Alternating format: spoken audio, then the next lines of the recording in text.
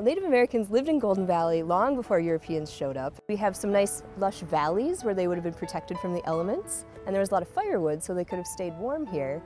The community has grown from a farming community to residential, industrial, commercial.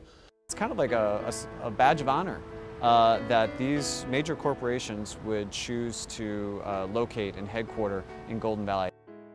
The infrastructure has been a major feature in Golden Valley's growth and stability and development. This is a good location to live, it's a good location to work, it's a good location to, to recreate.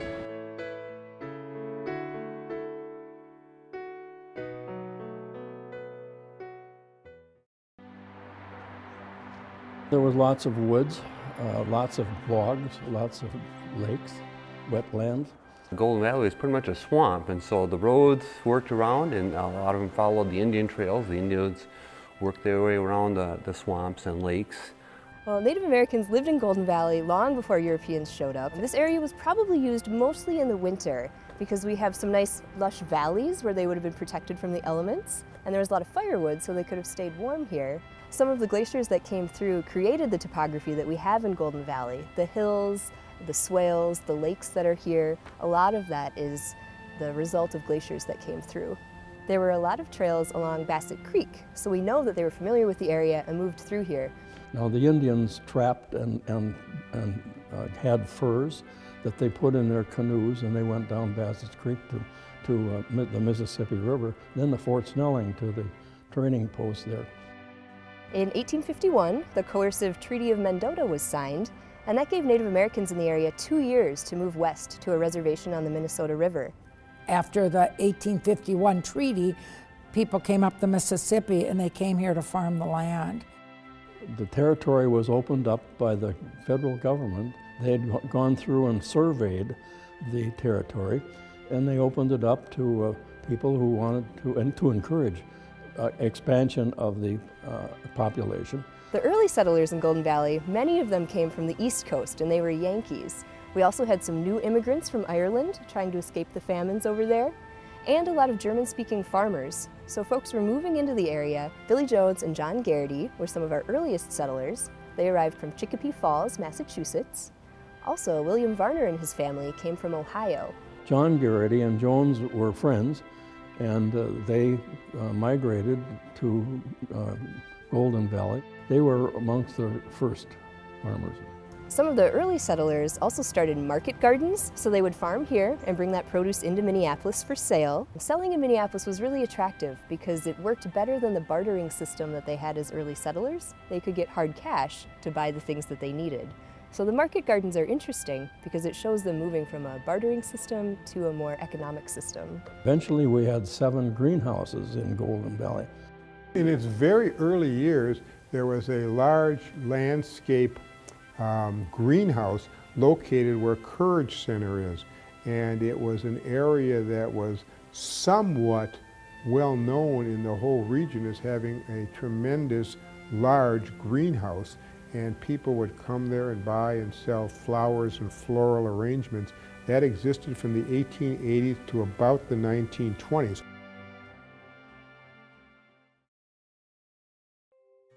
It's an interesting story about how Golden Valley might have gotten its name. William Varner, it is said that he walked over the top of a hill and looked down into the valley and saw beautiful golden flowers. He got to a high point on what is now the Golden Valley Country Club, and he looked down in a valley, a lush valley dotted with yellow flowers, and decided this was a golden valley, and he wanted to live here and name it Golden Valley. In 1886, there was a vote for Golden Valley to incorporate as a village. There were 78 votes for becoming a village and 1 vote against. We don't know much about that vote, but I'm very interested in it. Some of the people involved with incorporating as a village were the Shides, the Sweeneys, and the Varners. So many of our early residents were involved with incorporating as a village. They at that time had the citizens vote to decide whether they would become a form of government under a charter or under 2 options that were available under state law. And one was statutory A and one was statutory B. The citizens of the city voted and decided they would be a statutory be city. That meant that they would have a hired city, and they called him at that time then city manager. The council then became the policy-making body, and the mayor and council were working together then to decide what the policies were and give direction to the city manager.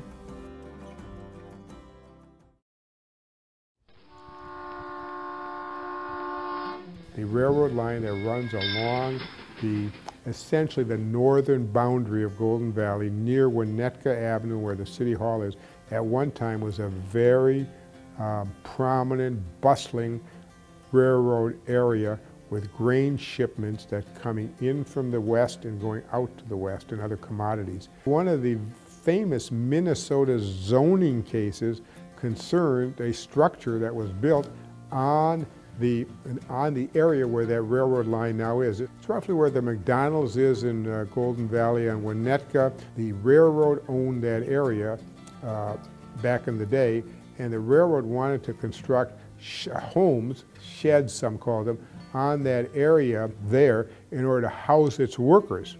The area back in those days was not zoned for residential. So the railroad built these homes on the land that now is occupied by the library and the McDonald's in Golden Valley. It led to a big conflagration with the city, which did not want those houses there because it wasn't zoned properly. The case went all the way up to the Supreme Court, and the Supreme Court upheld the city's position that the railroad could not build these houses on that property because the property lacked the proper zoning. The railroad argued that this wasn't a residential development. These were buildings that were used to house its workers, so it was really commercial rather than residential. But the importance of that case is it established some very significant doctrines in Minnesota's zoning law as to what constitutes residential versus commercial property. That case gets cited often by lawyers litigating zoning cases, and it all happened right here in Golden Valley. Chris Ewald and his brother and his mother, they came to Minneapolis, and they started a dairy farm in the Hiawatha area. Then the Minneapolis Park Board decided that they wanted to take over that area for a park. And so Chris Ewald ended up moving their cattle, driving them through the city of Minneapolis into Golden Valley. The Ewalds had a farm over off of Winnetka and Herald area. They had a barn up there off of Ewald Terrace, and they had their golden Guernseys, because that was their tag, that their milk came from golden Guernseys. And many people have fond memories of those milkmen coming to their house to deliver everything from orange juice to milk to butter to sour cream. They were a real part of people's lives for a long time.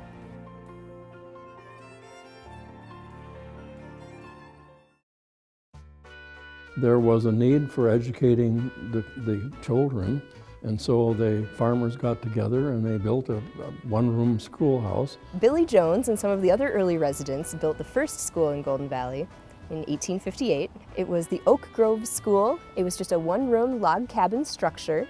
All the students were in the same room, taught by the same teacher from first grade all the way up to maybe 8th grade. Meadowbrook School was one of our early schools. That's still around as an elementary school. Several others came in, and different school districts were established. Some of the residents of Golden Valley were interested in having their own school district. Those neighbors wanted that school district. They worked hard for that. They built a high school and operated for several years. It had an excellent academic program that rivaled any suburban school in the Twin Cities. In 1980, the school, Golden Valley School District had to merge. We just, because of state law and how they funded schools, we just could no longer make it. If Golden Valley could have held off just for a few more years till open enrollment, that school would have never closed. One of the interesting factors about the two school districts is the school boundaries, the district boundaries, wander between houses and are very confusing. Your neighbor might be going to Robbinsdale High School or Armstrong High School, and the next door neighbor will be going to the Hopkins High School, and that's confusing to the people, to say the least. When I look at like St. Louis Park and Edina, and I see, you know, those school districts are pretty contiguous with the city boundaries, it makes a big difference in the small town feel of a community, and I think that it's hurt Golden Valley. By the late 1970s, Breck was looking for a new facility. By that time, it had outgrown its rather small, rural, largely Episcopalian roots. It was a larger private school. It needed more space and it needed a large facility. Golden Valley was out of business now as a public school. It had a vacant site there, and there were two interested parties. Breck School, looking for a facility for its school, and the Minnesota Vikings. The Vikings were very interested in that site for a number of reasons. The size was good.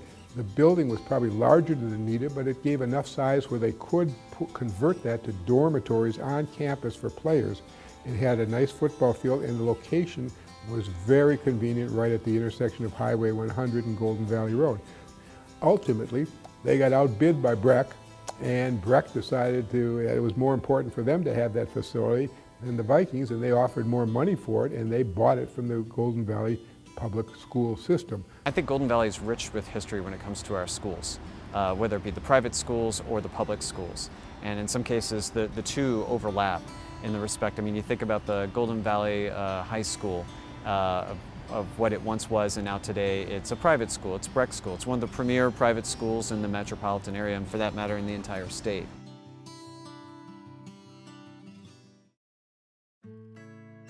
The community has grown from a farming community to residential, industrial, commercial. In the turn of the century, we had 500 residents here. By 1965, we had 23,000. The 50s were the big growth time for Golden Valley. People coming back from the war, first ring suburb, houses were being built. After World War II, then when the GIs came back from the war, there was a demand for more housing, and that's when they started making developments in various parts of Golden Valley, starting with the eastern part and going back to the west. We were right next to Minneapolis, so the next phase moving west was Golden Valley. Paul Inghauser was a developer with Hub Nelson. They didn't want it to look like Minneapolis with the just square. They wanted to have the curvy roads and have a different, more open feel. I think a lot of people have moved to Golden Valley because of that open space and what we have to offer. And Paul Inghauser really brought that concept to our city. The infrastructure has been a major feature in Golden Valley's growth and stability and development. The highway system has created some opportunities for us. I mean, for sure, back in the 50s and the 60s, as the infrastructure here in Golden Valley was developed, I mean, these highway systems, Highway 55, Highway 12, which is now Highway 394, Highway 169, the Beltway, which is now Highway 100, it brought people to Golden Valley, not only for work, but to also, to settle down here. Highway 100 was part of what they called the Beltway. And the Beltway was to go all the way around the cities. In the 20s, when they came up with this idea, and this was an innovative, truly innovative idea, they were thinking ahead, because where Highway 100 was going to end up was nowhere. Why are they building a road out in the middle of nowhere? But not only were they thinking about this Highway 100, this north-south, and the concept being that I could drive out Highway 12 and go down to, or north up to Highway 55 and then go back into the city into a different part, rather than try to manage the traffic within the city itself. So that was the concept. But even as they were talking about that, they had already said, well, when this beltway is full or being used, we can build the next one. So they were already thinking of 169 and 494 beyond that. And so that kind of blew me away that in the 20s, they were already thinking of that much expansion. We set at least a foundation We're improving highways and transportation in a way that we're benefiting from today. And it was foresight on the part of the planning people in Golden Valley and the state that helped accomplish that.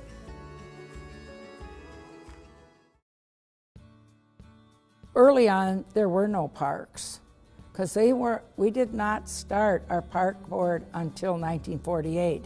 But it was in the 50s that those parks started to come into play. In 1952, my dad joined the park board, and that is really when it took off. Well, there was one individual who was a member of the city council. His name was Ray Stockman. And Ray Stockman was a firm believer that there should be more parks for the kids to play in. And so he went around and talked to the owners of property that had, whether the developers, and saying, how about donating some of your land so that we can make it a park for your community? He was actually the father of the park system in Golden Valley. As people were moving into the west of Golden Valley, they would actually call and ask if there was a park proposed for that area, because they did not want to buy a house that there weren't going to be any parks. New parks have been developed, new, softball fields have been added. We're always looking in Golden Valley for ways to improve our parks and recreation. We're never satisfied with what we have here, and I think that's an important reason why the park and recreation facilities are so good. It's important that we reinvest in our parks. It's important that we reinvest in our infrastructure. The way that we stay ahead of the curve is through innovation.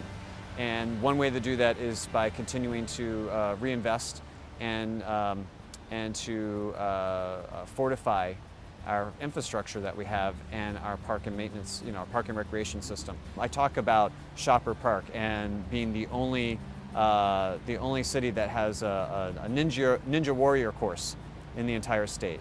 We have 9 community parks, 11 neighborhood parks, and we have special area parks like Isaacson, Sahaki. I mean, the city feels it's important to invest in these types of innovative park and recreation activities and infrastructure because it builds that community, it adds to that quality of life. Theater Worth was always, we used to go down there on our bikes in the summertime and swim at the beach, and then they had the Aqua Follies there. They had like this little stadium, and it was really weird because it just sat right on the lake. And now you do stuff like that, they're in like a pool, they're not in an actual lake. The Aqua Follies were on the lake. They had precision swimmers and entertainment. It was well attended.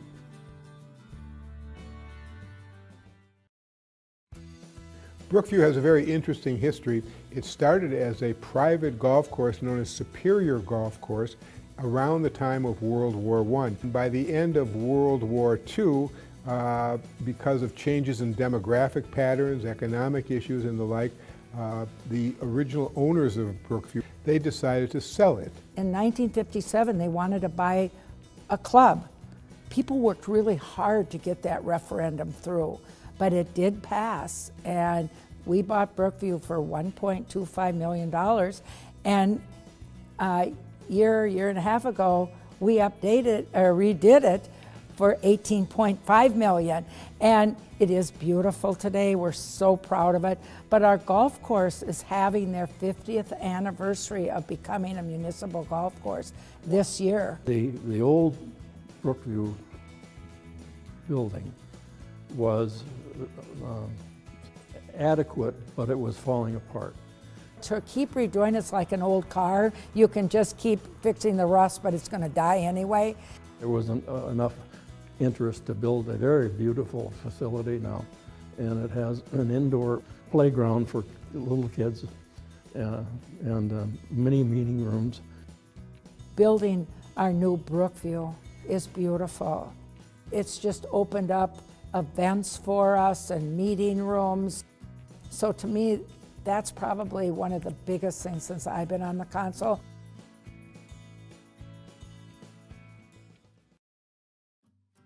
Women were a major force in bringing about the Human Rights Commission. One of the leaders in that organization was Sylvia Kaplan, who at that time, in the mid and late 60s, was the editor of the weekly newspaper in Golden Valley. And she was one of the mainstays of creating the Human Rights Commission and also encouraging more women to become active in civic affairs and politics. The first woman elected to the City Council in Golden Valley was Pat Moberg, and she was a league member. She had also been active on the Human Rights Commission, and she was elected and started serving in 1972. Golden Valley became a haven for women in significant leadership positions. Rosemary Thorson in 1978 became the first woman mayor of Golden Valley, well before other communities had women mayors.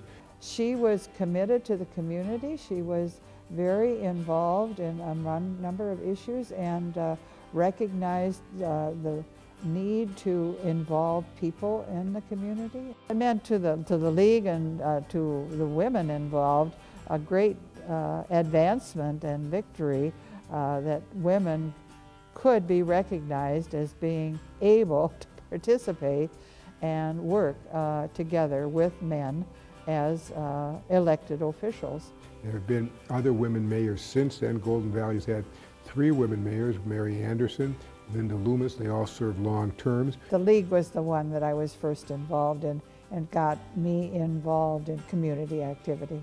Mary Anderson was the mayor of Golden Valley for many years, was a chair of the Metropolitan Commission, so she has brought to Golden Valley a real broad outlook to how suburbs should be run, how they should interact with other communities.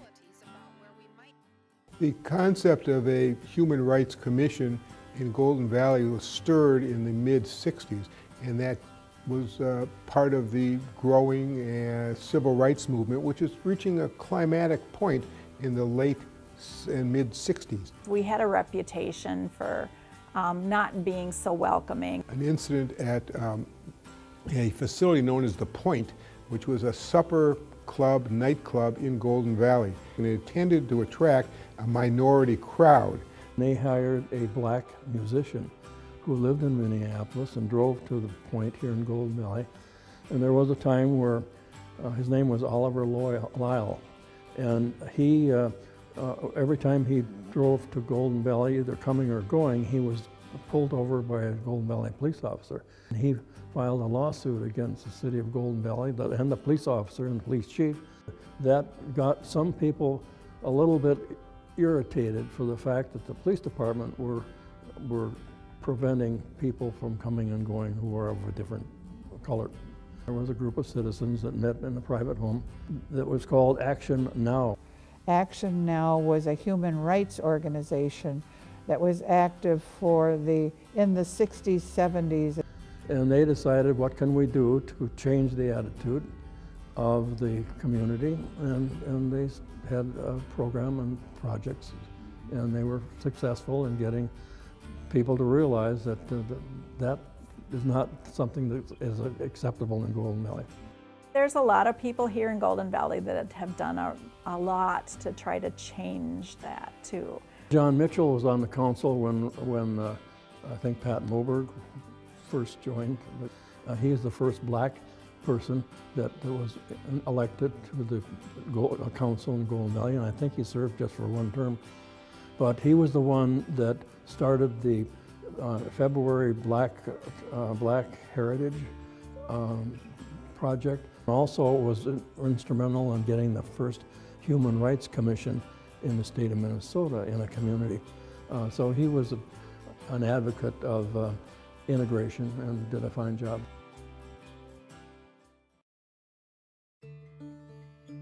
Some of our major corporate partners, especially the ones that have been here for a long time, they discovered Golden Valley and saw that it was a good location, being so proximate to downtown Minneapolis. We're fortunate to have those big companies. General Mills built their headquarters over on 169 and Wayzata Boulevard. And then Honeywell built a plant on Douglas Drive. The tenant company bought a piece of land on Douglas Drive and Highway 55 and they built a factory. They are one of the world's largest manufacturers of floor cleaning equipment, internationally known. What happened is these large companies became centered in Golden Valley with Allianz and General Mills and the like. In Golden Valley, it is said, and I think it's true, now has that more people work in Golden Valley than live in Golden Valley. We employ about 33,000 people a day in Golden Valley, and we have about 20,000 residents, so we really are a hub for the workplace. The large companies, the Fortune 500 companies, provide an economic base for the smaller companies, the smaller businesses. Golden Valley then became a city that had a greater proportion of land zoned commercial industrial, which added to the tax base, which helped our city as far as raising its money to run the city. Businesses, they contribute to the community, so they are active in supporting the local community. Some of these corporate partners actually contributed financially to the building of our City Hall in the 1950s.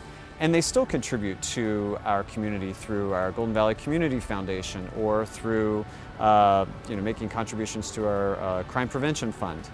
Don Byerly is another example of someone who's been a signature person in Golden Valley. Don Byerly lived in California, and he saw the stores there.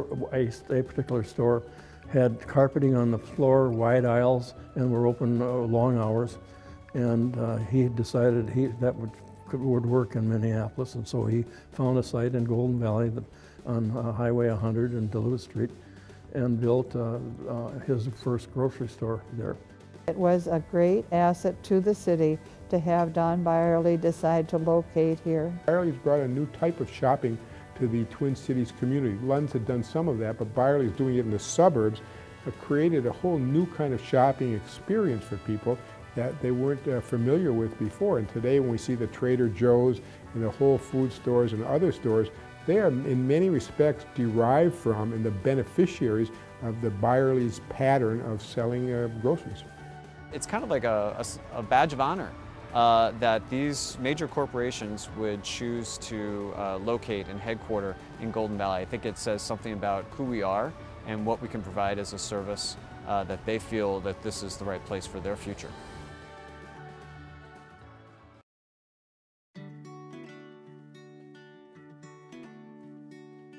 Golden Valley Garden Club thought that Highway 100 should be beautified with something, and so they talked to the Highway Department. The Highway Department said, yeah, that's fine. And so they had a fundraiser to buy lilacs, and they did. The Garden Club, this is their 80th year. They were instrumental in getting lilacs planted on Highway 100 and getting that named as Lilac Drive. And the Garden Club has been probably the organization with the longest continuous operation in the city. There's always been a garden club. The Garden Club was really influential in developing Lilac Days. The Lilac Festival was a big deal. It used to go for a whole week, and there would be a golf tournament. They would have a big banquet up at the Golden Valley Country Club. They had the Queen coronation, and it was just a lot of stuff. There was a parade, the Lilac Parade. So it just seemed like it was the thing to do. There was also a very strong Lions Club, and this would have been in the 1958, early 60s, and they were really the people who did things for the community.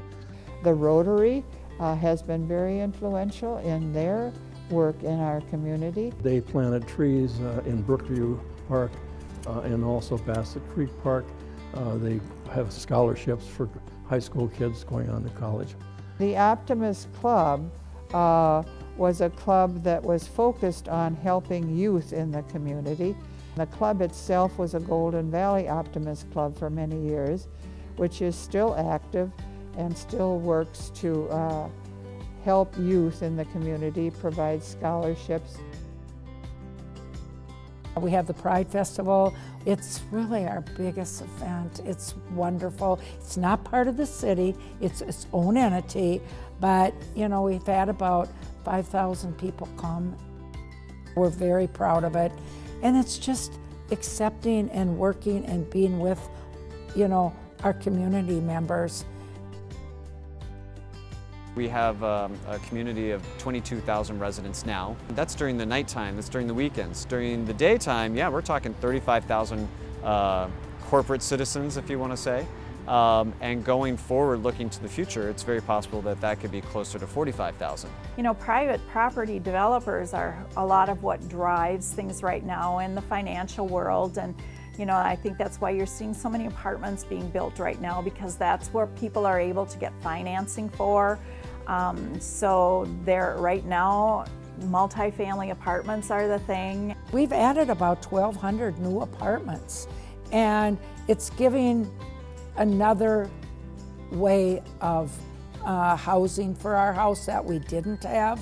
When people can bring alternative perspectives, and we can learn about different cultures, we can learn about different faiths, we can learn about different languages.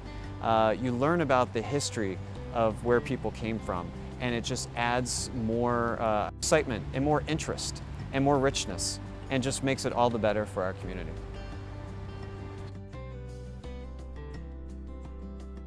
The Golden Valley History Museum is so important for our community so that they can see the stories and interact with them in person. The Golden Valley Historical Society had wanted to build a museum for many, many years, and they were lucky enough and fortunate enough to have a donor who helped us build this building. We came together and put together the exhibits on the inside. Everybody knows Don Anderson. I think he probably should be called Mr. Golden Valley. If he isn't, he's been the Historical Society. Not to discount other people who play a major role, but Don is the bearer of the history of Golden Valley. He has been the instigator of this whole thing. Without him, we would not have it. I think the Historical Society, you know, is a key part, just like the schools, the churches, the city. It holds the community together. We are so lucky to have the Historical Society in the museum. It's so important. You don't know where you're going unless you know and respect your past. And it's important for us to know our heritage, to know our history, and to, in a sense, to continue it forward. And we're so fortunate that the Historical Society and the museum have been able to provide that to us. It really is a gift. If people were to join, become members, it would help them like it helped me become more of a Golden Valley citizen. The Golden Valley Historical Society is always looking for more volunteers. We have a lot of fun projects that we want to pursue. We can do research, we can clean up the collections, you can work as a volunteer greeter in the museum. So there's really a place for every talent. Anyone who wants to be involved can help us share Golden Valley's history.